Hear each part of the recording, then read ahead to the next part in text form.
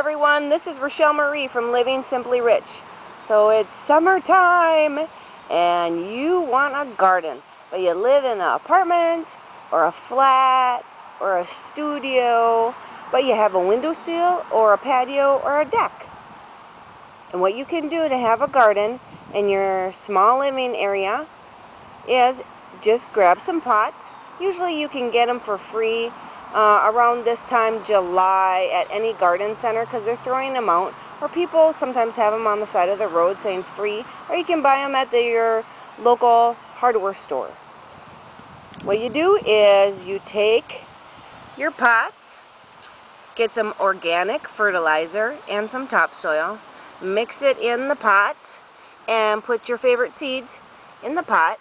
This is cucumber. You do want to weed this out a little bit, take some of those cucumber seedlings out, because you can grow approximately 4 in a pot.